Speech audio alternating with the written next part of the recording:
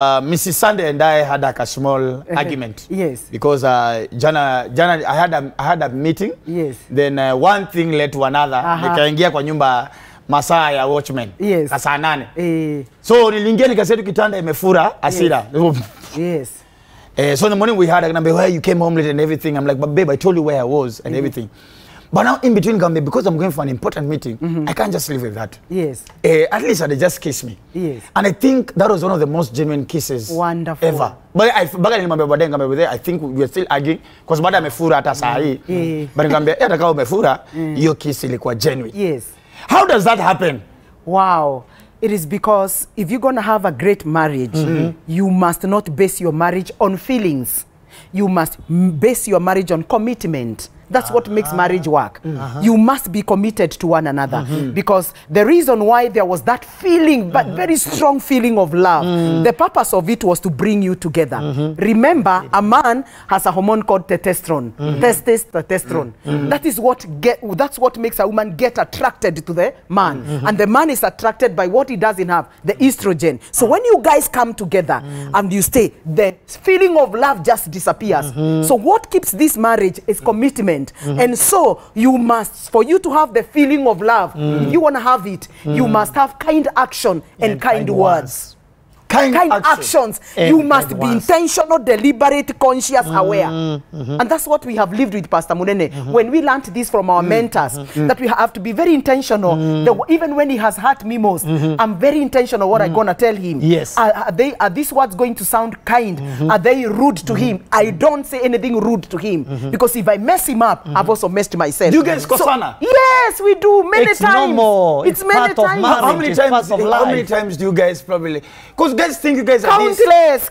Even that we can't. I mean, we are not a carbon paper of each other. The mind of Pastor Munene is not my mind. His body, the physique is not the same. He doesn't have a joy well. He has a joystick. We don't even look the same physically. And you know what? Yes. One of the things that is very important, Yes. so that you can have a good family, a good marriage, you must learn to separate the matter from the person. Yeah. All right? What does that mean? If you don't do that, if you don't do that in marriage, you will have a big problem. You have a problem and you keep on having conflict. Nasema nini? Mumekosania pesa. Hamujakosania Twa Twa. Yes. Separate the two. Yes, separate the two. Mumekosania watoto. Sio Twa Twa. Good. Mumekosania business. Sio Twa Twa. Sasa, the problem with many people. Yes. They bring the matter ndani ya mtu kwa kitanda. So how long should a couple be silent on each other? Because kuna hii silent game. Yes. Especially our marriages these days. Ni ya kuongeleshana through nani? House manager na watoto. Yes. Asikuizi WhatsApp. Tunakula nini? Alafu na meka next. Unasikia sauti ya WhatsApp. That's why this show is very important. Because we are telling them, if you're really committed to your marriage, you've got to separate the matter from the person. Tumekosania pesa. Hatujakosana na Munene. Tumekosania mother-in-law. Hatujakosana na Munene. So sex should continue. Twa Twa should continue as usual. How do you control it? Yes, Dad. The greatest challenge is anytime a couple wanakosana, the thing that serves us most is what? Is the bed. Why? Because people don't have the knowledge. Sasa, there is a norm and a rule in this family of Munene. Munene nights. Oh, Munene nights. Munene nights. Come on. That the day we quarrel, we have conflict. Iyo siku ndio tunatua sana. That day hata kama kuko kumepangwa game, lazima. Because we must go against our feelings. We are telling our feelings, we are committed to each other. And that does not mean that you don't solve the matter. And that does not mean that we use sex not to solve the matter. No. Under the carpet. Still talk about it. No. After that, we sit down with Pastor Munene and we say, what happened? And after you find when we are solving, even I'm feeling mercy. Nikikumbuka vile amenifanya. Now you do what I never meant it. Like now the problem that comes in marriage, they want first of all to solve the problem, then after No. So only Twa. That's the only reason why a husband and a wife should not have sex. It is when they are fasting and praying. God knew we'll have conflict, but He only gave us only one reason: when you are praying and fasting, and you have mutual agreement. If I'm the only one praying and Pastor Munene and I'm fasting and he wants his joy well, napanua haraka sana. You see what? Ladies and gentlemen, because Pastor Munene cannot define my prayers. No. He can't. You're one in spirit. Yes, as long as there was no mutual agreement. And probably he is my fasting. That's why I'm fasting for him. So I can't even share with him. You see that every marriage, every family probably will go through like 5 stages or 5 levels in life. The first stage is what I would call the dream marriage. The dream marriage. So there are 5. Our five. Yes. Yeah. Step 1, dream marriage. Yes. Yeah. What the dream marriage, the kind of a family you wanted, the husband you wanted, you know, the wife you wanted, the family you wanted, the husband you wanted. Unakuja unainuliwa, unatolewa koti unapofika kwa nyumba. Yes. You know, unafailiwa, unakisiwa. Exactly. That is just a dream. Okay. The dream Thank you for the reality. That one is in the mind. It is in the head. It is not real. Okay. 2. That is number 1. Number 2. Number 2, after that, now when you get into marriage, you find it's not so. So drama begins. All right. So dream, drama. Immediately drama. I'm listening, Mom. That's why between 0 years and 7 years, that's when there is very high rise of divorce and separation. Because now I have come with this expectation, and I'm like, my goodness, this guy is so disorganized. He's so rude. What is wrong with him? This woman is just, you know, just careless. You know, it just puts you off as a husband. There's a lot of drama. You're not sensitive to me. Yes. I'm not even sensitive to. So there's a lot of drama. After drama, the third one is dilemma. Dilemma. Come on. You get into a dilemma. So there's dream. Yes. Then there's drama. Now Every number family 3 has drama. Yes. So after 7 years, now is a dilemma. Yes. Dilemma. Now you are still there at 7 years. Below 10 years, you are in dilemma. Do I quit out of this marriage, or do I hold on? Yes. Will this man change? You are in a dilemma. Do I and run that's away? why most people now, do I run away? That's why most people now get depressed in marriage. Mild depression and moderate. And even some go to severe because they feel, no, this is not what I wanted. After that, after dilemma, you go to discovery. And that's where now as we are. So dream, drama, dilemma, you discovery. Discovery is, oh, this man cannot change. If he is rubbing, I have to go to accommodate that. You know, if he has a problem. All those things, those weaknesses that now he knows, even me, he now understands there's nothing I can do. My wife doesn't like cooking. So I have to get a cook to be doing this or a chef. So I have to work hard. Yeah, so you discover your wife and you now understand that there's nothing you can change. You are discovering them. And during discovery, it is where you invest in marriage knowledge and you also invest in a mentor.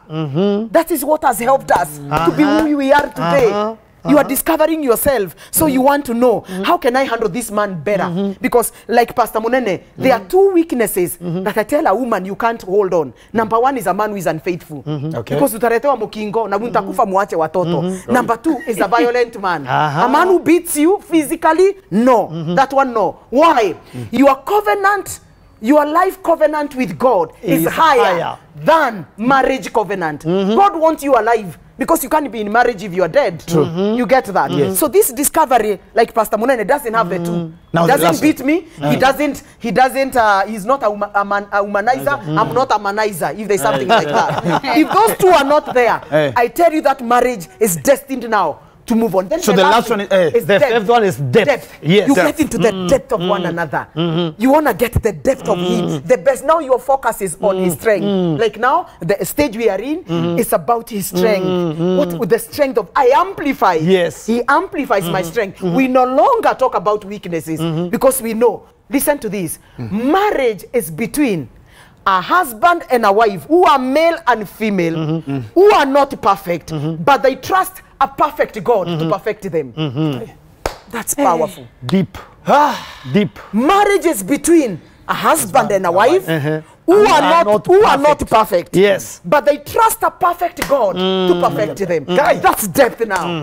You're on Instagram caption. Nini mbaya, ladies and gentlemen, listen leo. That's deep. Oh my God. That's where we are now. Mom, that's why this marriage, no separation, no divorce. No matter what happens No matter what happens. No matter what happens. We have made up our mind. We have made up our mind. This is my wife. Yes. I mean, I'm the husband. Oh, yes. Nothing between. Nothing, Come nothing. sunshine, come Not- rain. not children, Doesn't not money. matter. Tuko hapa. Tuko hapa. Ma'am, as we close, Yes. and Rev, Yes. please, where can guys get you for marriage counseling?